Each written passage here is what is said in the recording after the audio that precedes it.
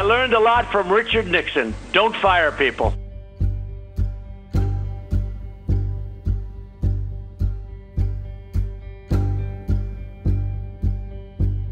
I learned a lot by watching Richard Nixon. Of course, there was one difference, one big difference. Number one, he may have been guilty, and number two, he had tapes all over the place.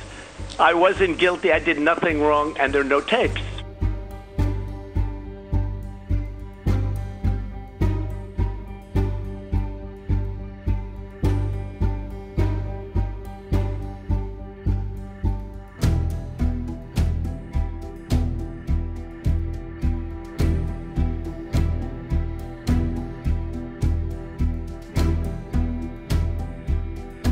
He was an innocent man.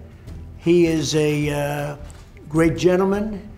He was targeted by the Obama administration, and he was targeted in order to try and take down a president. So I'm very happy for General Flynn.